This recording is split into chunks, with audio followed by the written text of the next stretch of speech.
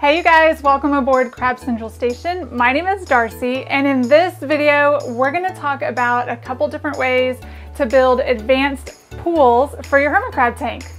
Let's get started.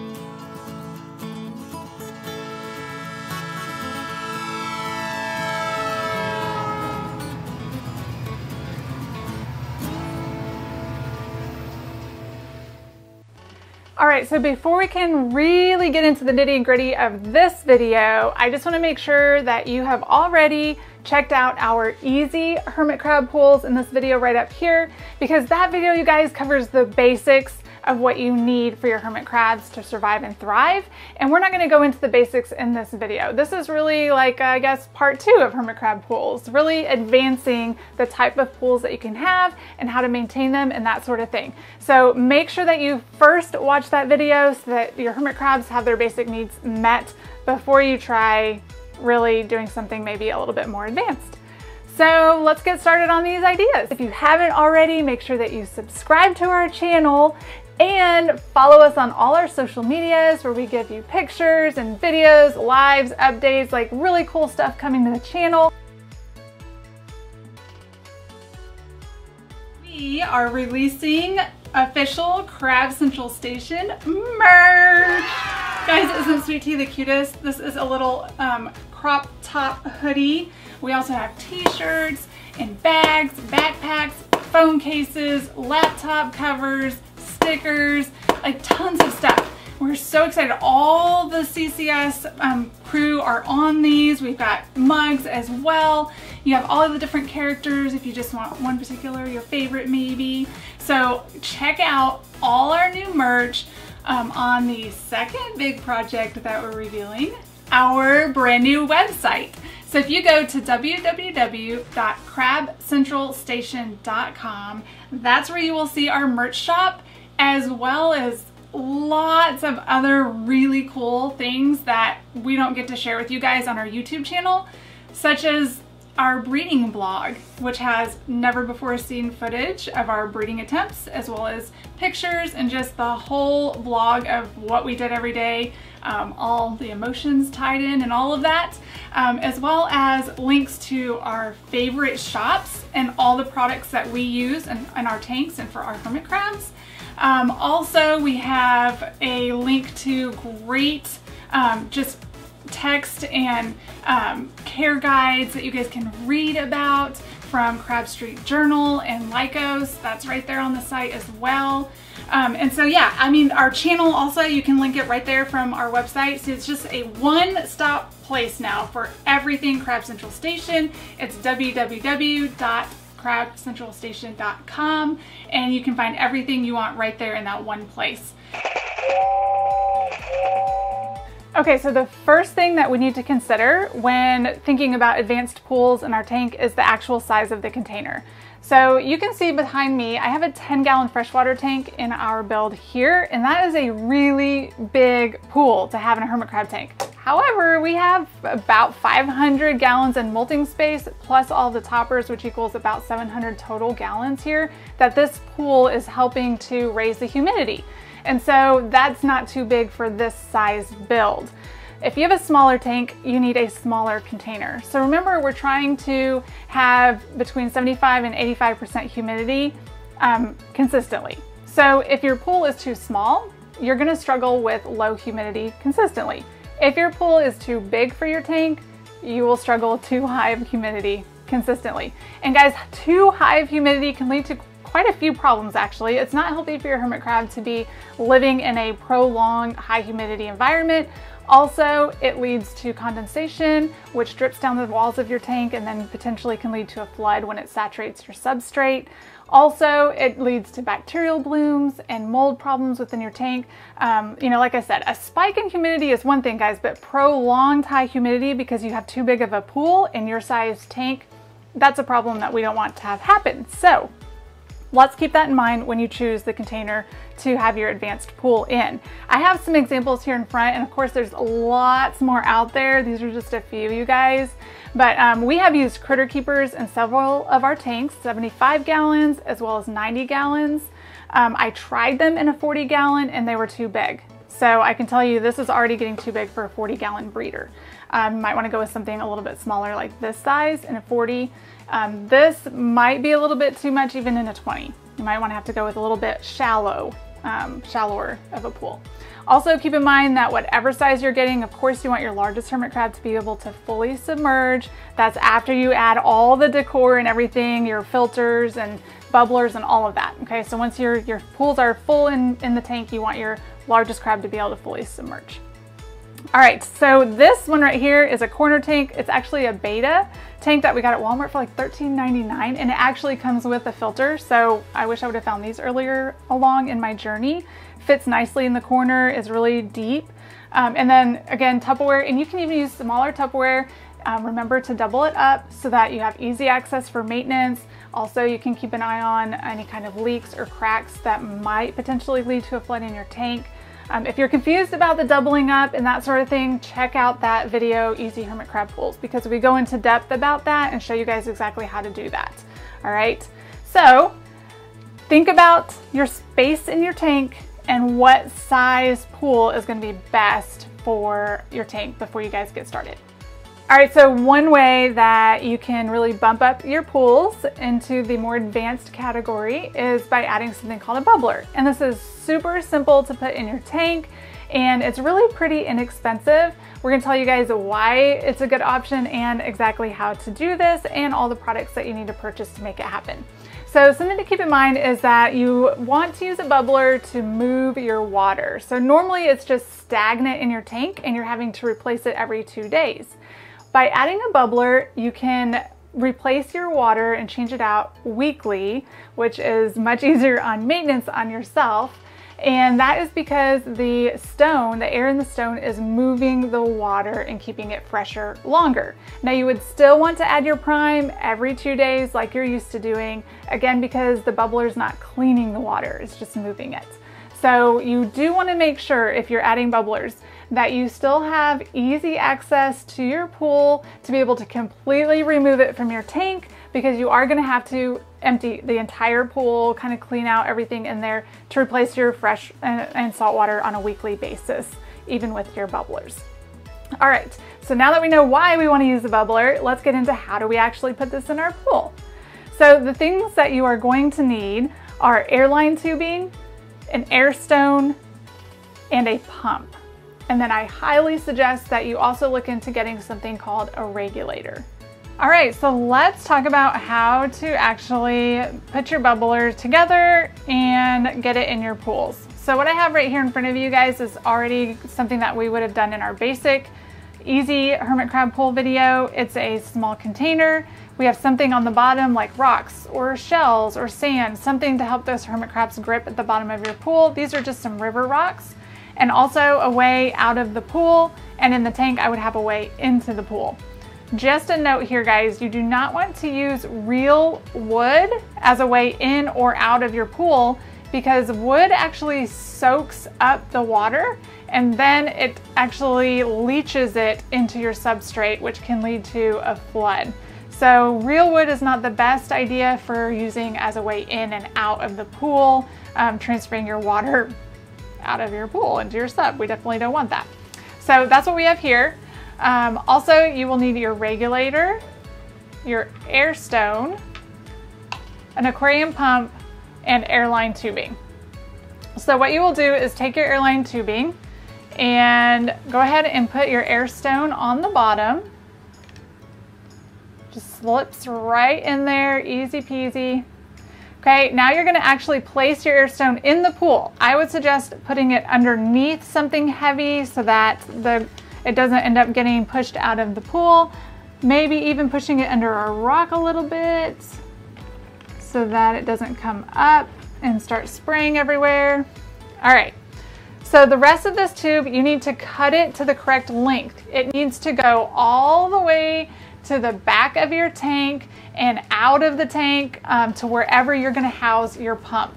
So we keep our pumps underneath our tanks, and so our airline tubing needs to go all the way to out of the top behind the tank and to the pump. So that's why I'm having you go ahead and put the stone in your pool inside of your tank, wherever it's gonna be, so that you can measure the length of air tubing that you're gonna need for your particular pool in your tank. All right, so now we're gonna actually attach this end of our bubbler to the regulator, and it's going to go on the top of your regulator, right here.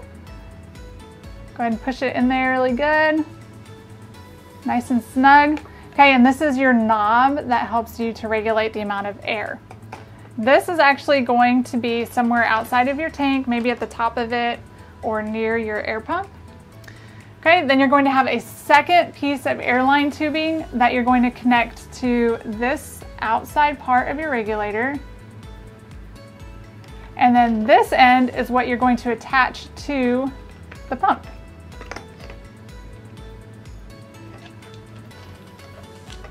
So just to slide this right in here.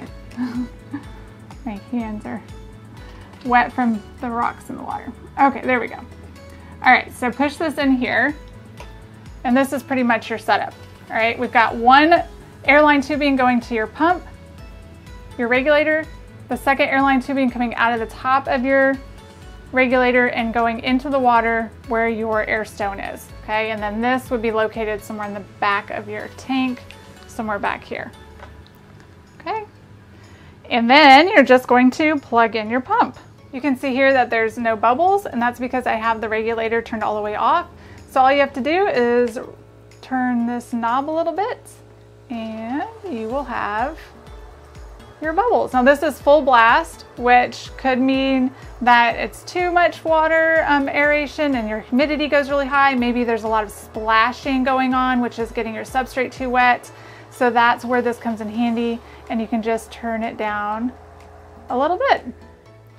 All right, you guys, so I hope that this was helpful, and I can promise you that your hermit crabs are gonna love the bubblers that you are adding to your tank, because I don't know if it's like spa day or something, but our hermit crabs always enjoy the pools when we add the air stones to them.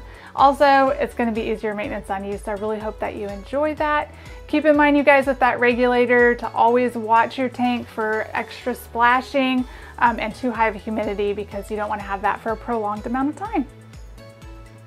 So the next way that you can really bump up your pools for your hermit crabs is by adding a filter. And the great thing about filtered pools, I think, really two things. Okay, so for one, you have way easy maintenance. So since our hermit crabs don't live in the water like, say, a fish would, you really don't have to change the water all that often once you add a filter, which is super great when you have as many tanks as we do. Also, the second reason I love filtered pools is that you can have bigger pools. Again, you have to have the right size tank to support it, so keep that in mind. But bigger pools that aren't going to be removed. You know, this is a 10-gallon pool. We can't remove this to clean it. And so we get to do a lot more with it, and the landscaping inside of it, or aquascaping, I guess you would say. And the crabs love these big pools, and several crabs can be in there at a time and that sort of thing. So we just really enjoy the idea of having a permanent pool in the tank and the ease of the maintenance of having a filter. So we are going to put some links, you guys, in the description below so that you can kind of go down and read about how to cycle your water and the importance of keeping your water clean. And so the whole cycle of how filters work in the water cycle in a filtered pool is really important, just to kind of have that knowledge if you're going to go this route.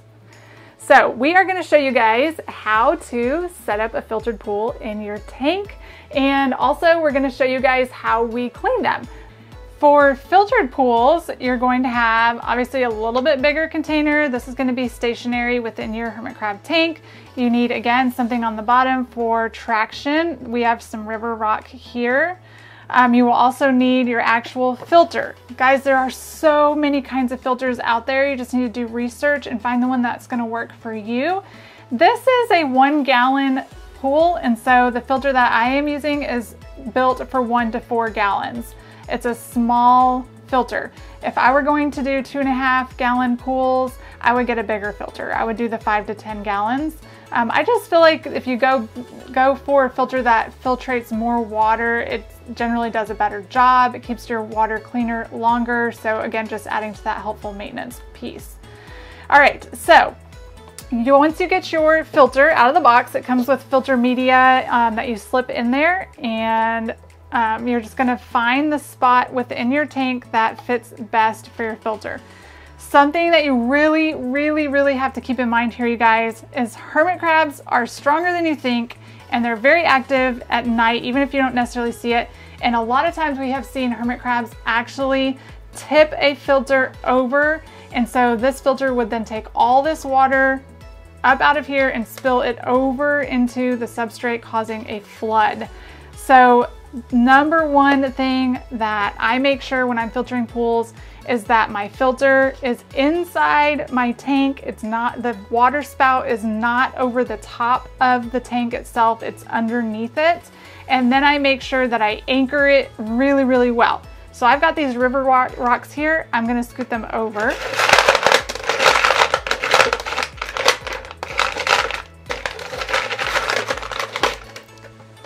And then I'm gonna add something to help them get in and out. Over here maybe. There we go. All right, and I would probably maybe add a few more river rocks if you can. All right, then you're gonna go ahead and add your prime treated water. Of course, you're gonna have one with fresh water and one with salt water. Your filter is gonna have a fill line on it. So you need to double check and see where the minimum fill line is. If you are not able to meet the minimum fill line, then that filter is not a good option for that size pool that you have. All right, so you can see here that I've got the cord coming out of my pool, and I'm gonna have to feed that through the back of my tank. Again, you're gonna have to go out of the glass and cut yourself a notch in plastic, or like we do, it just comes out of the top of the glass at our tank, and we tape over where the cord is coming out so that we keep the humidity in and we keep the crabs from getting out of the glass. All right, so I just plugged in our filter. It takes just a few minutes to get started here, and you can see that it is already sucking up the water and spilling out the top. So what's happening here is the filter media inside of your filter is what's actually catching all the bad stuff in your water, and then it is changing it into the good stuff. Again, read the links below if that's all very confusing to you, but that is how it's actually cleaning this pool water, allowing you to do less maintenance and go a longer period of time. At this point, you could also add a bubbler if you wanted. We put bubblers in all of our pools, and the crabs seem to really love it. All right, so we're going to talk about maintenance of filtered pools, because you don't remove them from your tank. They are stationary within the tank. And so we have to do partial water changes. And so how are you going to do that when you can't remove your pool? You're going to use something called a siphon, and you're going to need some type of wastewater bucket. We just have a Home Depot bucket right here. They do make siphons in different sizes. We have a large one because we have a 10-gallon pool, but you can get a smaller one and if your pool is smaller. So what you're going to do is put this portion inside the pool as deep as you can, and then this part is in the wastewater bucket. Now you do have to have gravity, so your bucket does have to be lower than the pool itself. So we have ours just sitting here on a stool.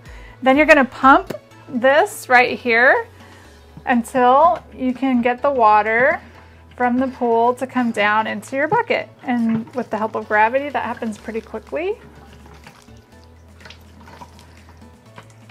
All right, so you can see the water is now emptying from this pool. And so this acts like a vacuum. I don't know if you can see it, but it's already cleaning up some of the kind of stuff here in the bottom of our pool. So you're just gonna go around the bottom of your tank and try to suction up some of the yucky stuff that you can see. Now, if your pool is about 1 gallon, you're gonna try and get as much water out of your pool as you can during your water change. Since this is a very large pool, we just do a partial change.